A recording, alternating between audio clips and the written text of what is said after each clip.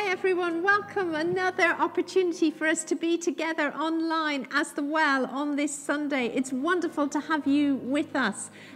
We have a number of things lined up across the day, which I'm really looking forward to. We're here with you now, and we have a great interview coming up and an opportunity to worship. Later on tonight, we have our service in the building at 6 o'clock. Don't forget the time change. And we have Phil Knox, our dear friend, coming over from Birmingham. So he's just powerful in Jesus. So don't miss out. It's going to be a great day. If you can still join us 6 o'clock this evening, it's going to be a really great day. Next week, remember that we've got our this time together service in the evening, but also the family gatherings in the garden at 3:15 and 4:15. Do book onto those. They have been so good throughout this summertime, so join us for those family gatherings. And also to mention, our church meeting is coming up now this week on the 14th. If you would consider the Well as your family, we'd love you to join us for that as we listen to God together. We share some of the behind the scenes, some of our thoughts at this time, and we pray together. So do join us for the church meeting this week. Especially if you're a Baptist member, please. We have a couple of important decisions to make about appointing a new trustee and calling a minister in training. So it's an important one. The easy news for you is that you can join online. It's a Zoom meeting this time because of the COVID restrictions still. So 7:30 this Wednesday, we will hopefully see you online. If you follow the instructions from the members' Facebook group or from your emails, you'll find how to join us. So folks, we're going to spend time in God's presence again. I encourage you wherever you are to posture yourself, to make yourself ready to meet the Lord, and remember that you're not alone today. You're part of the family of God on planet Earth. In Great Britain, there are thousands upon thousands of people who are acknowledging and worshipping God together this morning. You're part of the Well Sheffield here today, and we bless you wherever you are and whenever you're kind of engaging with this time together. We're a little bit shorter than we have done, and just an opportunity to focus in on the Lord. So before we worship together from some songs that our own team have recorded, we're going to read from Psalm 100. So perhaps you want to stand up or close your eyes, or something that helps us to engage. If I do both of those things, I won't be able to read the psalm. So I'm going to read Psalm 100 to us as we begin our time. It says this. It's an encouragement to each of us. Shout with joy to the Lord, O earth. Worship the Lord with gladness. Come before him singing with joy. Acknowledge that the Lord is God. Yeah. He made us and we are his. We are his people, the sheep of his pasture.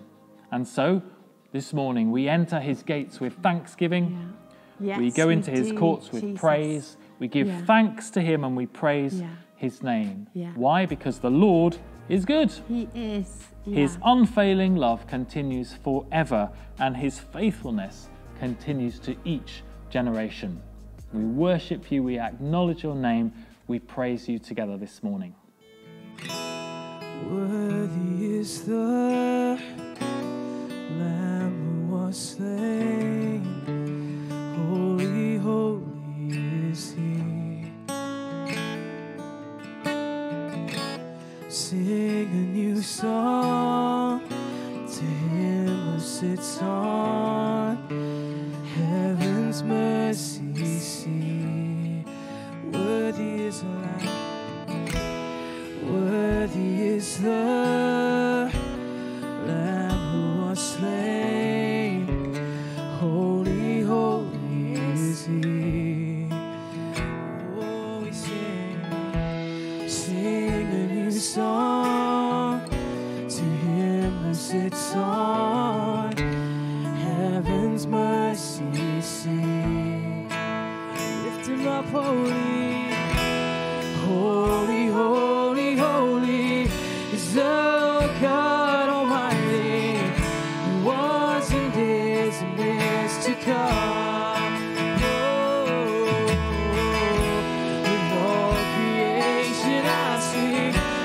To the King of Kings, you are my everything, and I will adore you.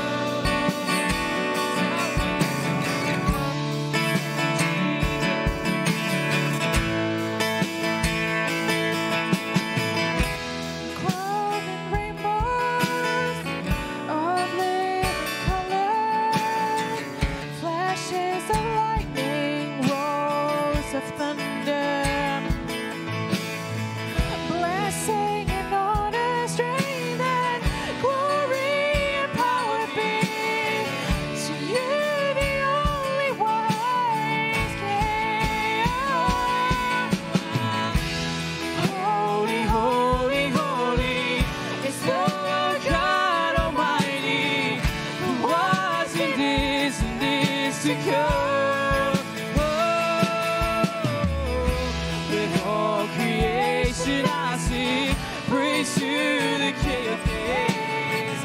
You are my everything, and I will. And holy, holy, is holy, holy, holy is the Lord God Almighty, who was and is to come. With all creation I sing praise to the King of Kings. You are my everything, and I will adore you. I'll lift up my shout and praise to you today, Lord, as I will adore you. Make a beautiful face, Jesus.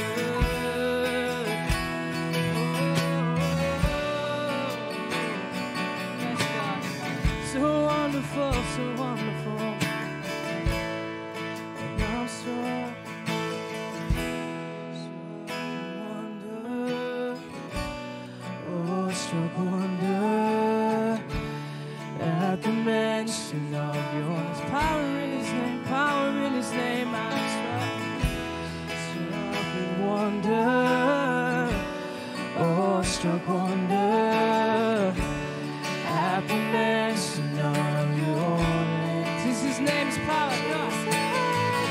Jesus, your name is power, breath and living water, such a marvelous mystery. Yeah, and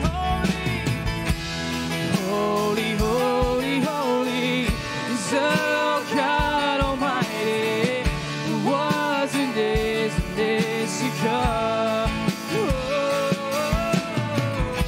With all creation I sing praise to the King of Kings. You are my everything, and I will adore you. 'Cause holy, holy, holy is the Lord God Almighty, who was and is to come. You are, Lord. With all creation I sing praise to the King of Kings. 'Cause you are my everything, and I will adore you.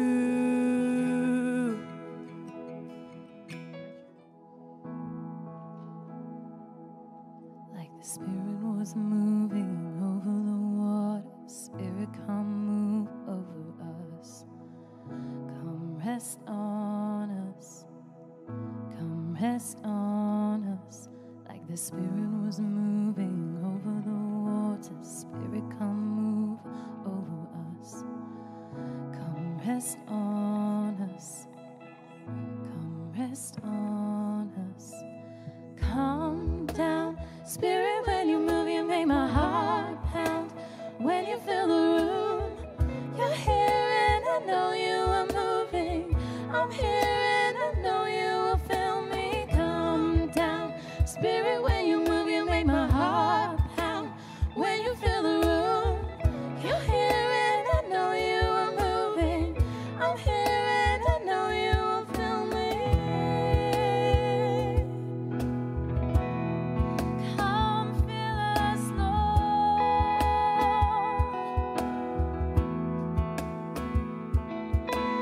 Fire and wind, won't you do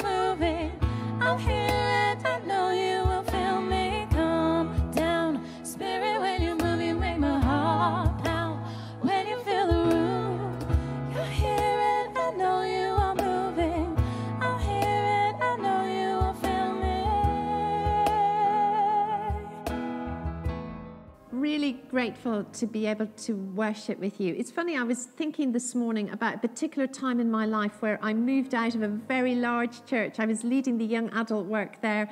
The worship was all singing, all dancing, flashing lights, big stages. And I went to a very small environment with a handful of people that were in a really difficult stage of life and just one keyboard player. And I remember Holy Spirit spoke to me on that day really clearly, Marjorie, I want you to stand up and worship me as passionately now as you did in the big environment, in the corporate environment. And that was a very important lesson in my life. I've been worshiping Jesus passionately in my kitchen ever since, but I have had to dig into that now in this particular season that we're in, when we're often just engaging remotely like this. I just want to bring that to you this morning. You can choose to worship in private and have deep times of the Lord and draw on the corporate like we've just had the opportunity to. And in that time, God does powerful things in our hearts and heads. So join me in keeping going in that. Yep. Just to remind you of some of the family news. Coming up that tonight, we're going to have a wonderful night of encounter. I am so excited for this with our friend Phil Knox coming from Birmingham. So do join us for that. Don't forget, it's at 6 o'clock because of the football. And if you haven't got a ticket already, check out the website, wellsheffield.com, to see if there are spaces, and you need to book on to do that just because of the COVID restrictions. And families of young children, we'd love to see you next Sunday in our garden again. Do book on for that. We'd love as many families to join us. That will be the last one over the summer season. And we're really grateful to the children's team for all they've been doing. So grateful. So much. And great times. We have so much fun. Who knew that human Bop It could be so much fun? So join us for Bop It later on. And the last thing, just to remind you that we have our church family meeting this Wednesday at 7:30 p.m. on Zoom, which makes it really easy for you to join us if you consider the Well to be your family and your church. These are really important times when together we discern what God's saying to us, the direction of travel, and some kind of important family housekeeping kind of stuff as well. Particularly, we're looking to appoint a new trustee for our charity this week, and also discerning whether we call Ben Jones as our minister in training. So it's an important one. If you're a Baptist member, please be present so that you can vote on those important decisions. We look forward to seeing you on Zoom, 7:30 this Wednesday. Fab. So now we're moving into our interview for today. So we're bringing our content in terms of the Bible in interview form throughout these summer mornings. Really great, these guys. So have a listen up. Yep. So we're here at the Well today, and our good friend Hugo is joining us. Thank you so much, Hugo, for being here with us. Pleasure. We have done a few things together in the past. You've ministered in our church on a Sunday. I can remember recording a Wise Lives episode with you and Hanneke. That must be 2 or 3 years ago now. But thank you for being here. I wanted to ask you a few questions about, I guess, how the Holy Spirit has overflowed in your life, how you have learnt to walk in step with the Spirit, like the New Testament asks us to do, and some of the differences that's made in your life. Hugo described, we were in a session with our staff team today, and you were saying that you wear a number of hats. You preach, you're running a church in Yapton, in the south of England. You see yourself as an evangelist. You spend time with school assemblies and children. You also have a kind of prophetic role sometimes. So just describe, let's talk about being an evangelist. How did you know, why do you know to tell me that you see yourself as an evangelist? Okay, so I became a Christian when I was 14, grew up in a Baptist chapel environment, very not Holy Spirit. So I, ever since I became a Christian at 14, I wanted to talk to people about Jesus. And it wasn't until I was actually in Italy on a project that somebody looked at me and said, "You're an evangelist." Right. Because I thought every believer, every Christian, when you became a Christian, you wanted to talk to people about Jesus. Sure. And that was something that just naturally came out of me. And so that's when that person said, "You're an evangelist." I thought, I am an evangelist. Yeah, that's why I always want to talk to people about Jesus. It was helpful to have a language. Absolutely. And it was helpful that somebody actually spoke it out over me. And then someone else on another occasion, I was in Florence in Italy, and they looked at me. This guy was from Uganda. And he said, "You're going to be a pastor one day."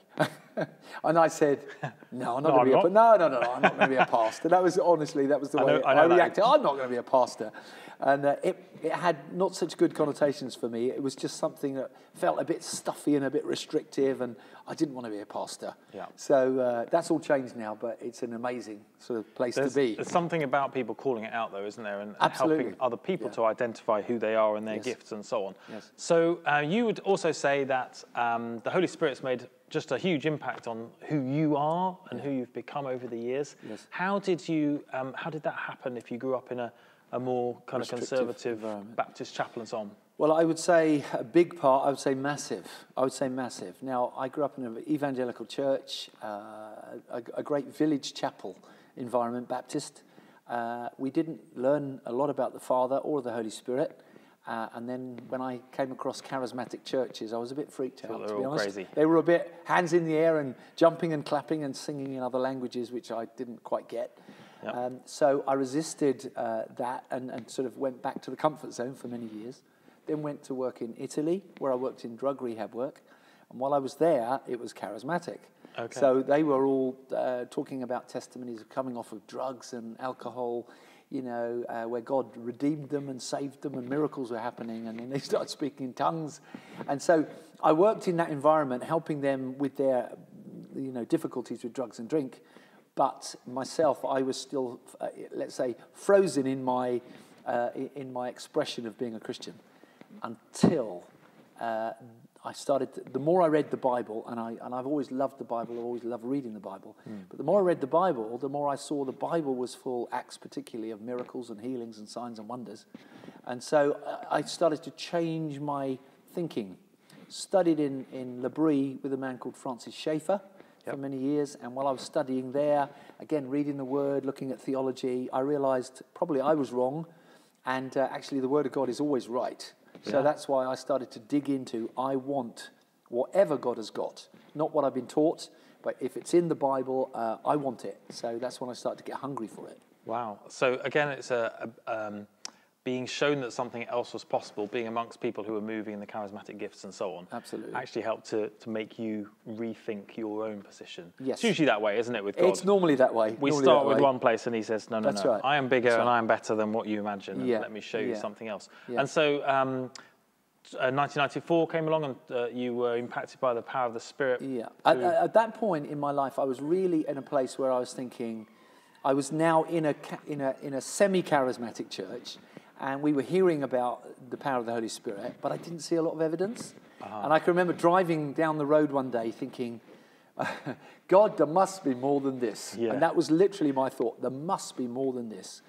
And then things were kicking off in Toronto, and I went to a meeting in Bognor Regis, dear old sunny Bognor, sunniest place in Great Britain, by the way, apparently. So I was in Bognor Regis in a Baptist church, and they were inviting people forward for prayer. And I won't go into all the detail, but it was very powerful. I had a massive encounter with the Holy Spirit where I felt electrified from my head to my feet.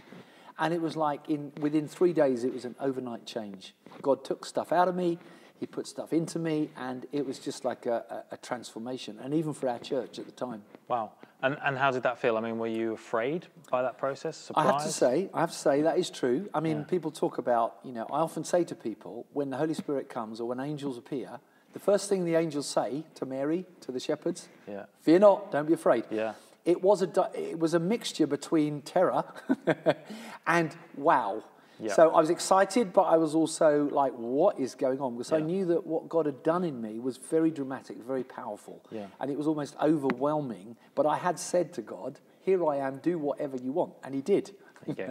and so that mixture of, you know, God, you've done awesome things, but what is going on in my life? There was a lot of crying as well.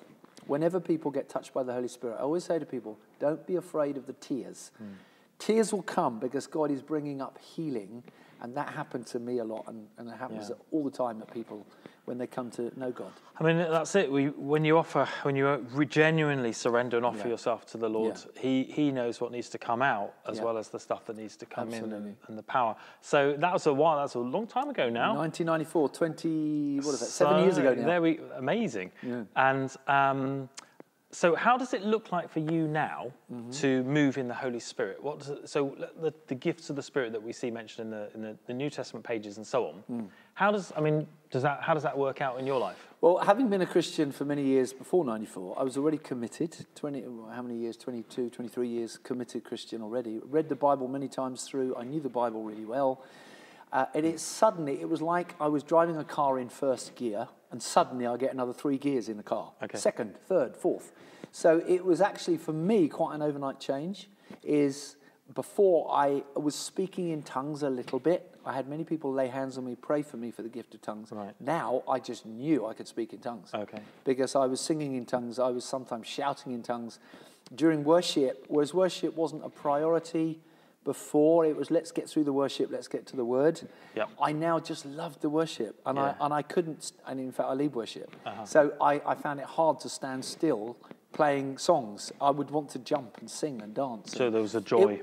Absolutely, there was a joy that was just brand new. I had joy before, but now this was like, now I'm really joyful. It was just like everything was accelerated and just much bigger and much more vibrant. That's and so with exciting. The tongues as well, it was. So how do you maintain that?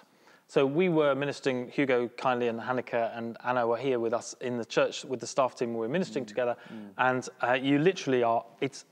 You could describe it as an overflow. Yeah. You're talking, and then 1 minute, and suddenly prophetic words will come, or a tongue, various different languages. As I was listening in, I think, oh, goodness no. Do you have any idea what languages they are? Well, I've different people over the years have told me I've spoken in 8 different languages that they understand. It was Korean and Chinese and Russian and Tamil, Hausa, other languages like that. Then specifically people have come up and said, now you're speaking this language. And in different meetings, different contexts. Yeah. And so going back to when it just literally comes out of me, Jesus said, you will receive, rivers of living water will flow from your inner being. And that word apparently is, your inner being is koilias, which means from your belly. And that's why often you see when people are touched by the Holy Spirit, they might jerk or jump or shake. Yeah. But I always feel sometimes it from it, or sometimes double over. And I feel it always from here, and it just comes up. So the river just starts to flow, and often it will catch me by surprise when it happens. But not that I'm overtaken by it, but I'm always saying, Holy Spirit, here I am. So I willingly give myself to Father God to do whatever he wants, and the Holy Spirit just flows out of that. Even this morning, I'm saying, Holy Spirit, do whatever you want. Yeah. And it does look strange at times, I know. Yeah, yes, for each of us. And perhaps sometimes there's an element of personality in there where the kind of loud, confident, extroverted people are more confident to do that out loud and so on and up front. But at the same time, what have you cultivated over the years that keeps that river running and bubbling up from within? Simply time with God. I've always loved the Word. I've always loved the Bible. I still read it and graze through the Bible every year. So over a period of, I used to read the Bible in a year. Now I tend to do the Bible every 2 years. Sometimes it might be more, sometimes less. But I'm always in the Bible, always reading the Bible. I'm going through the Psalms at the moment. I'm also in the book of Samuel, and I'm reading the book of John. So I'm in the Old Testament and the New Testament all the time, and I just have it as a regular part of my life. And that feeds? Feeding myself on the Word of God and just being in the presence of God. Yeah. And that being in the presence of God can be walking in the woods. It can be on the hills. It can be in my bedroom. It can be in the garden. It doesn't have to be like shut myself away in a cupboard. It might be that. Yeah. But for me, it's just having a natural, normal relationship with God on my bike or walking by the beach, or, so I'll have prayer times in all sorts of different places. But the Word of God, the Bible, is always something I'm consuming all the time. Amazing. And that is, I guess that's where we're wanting to get ourselves to, in a place where we overflow. So the gifts of the Spirit make sense in real life, in the everyday. As you say, the conversations at the street corner. You said that the people in your village know you by reputation. They know me. They know Hugo. He's the pastor of Yapton Free Church. We live in a village, so it's a very village environment. And they've known. We do a lot of outreach in the village. We put a big tent on the village green every year. Do children's holiday clubs.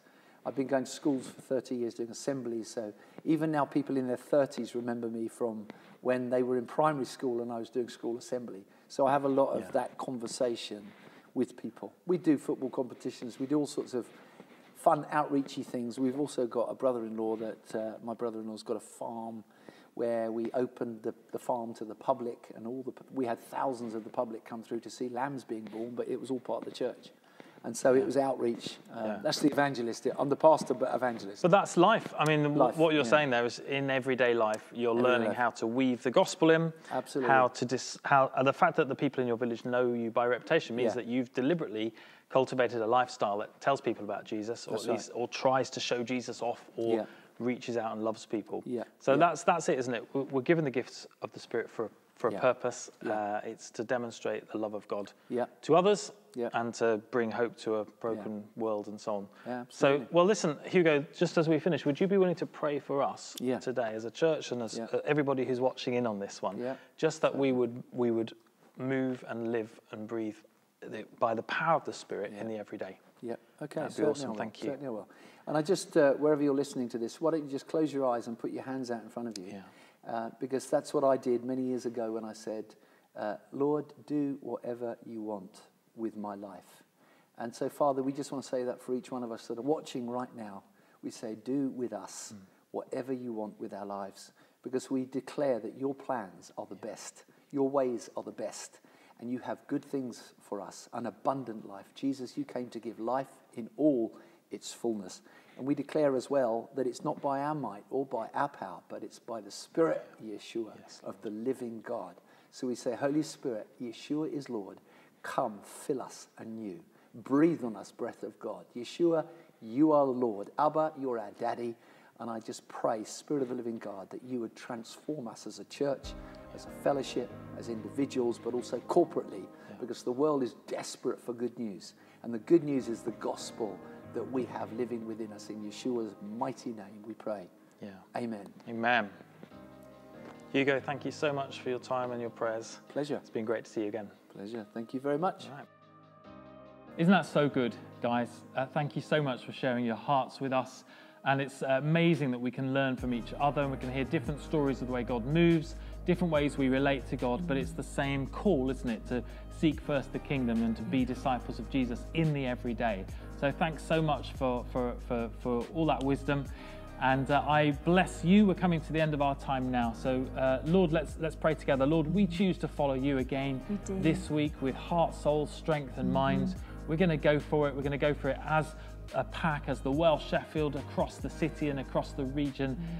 We love you, we worship you, and we pray for your Spirit to remind us of your goodness and your presence each day, each hour in the week to come.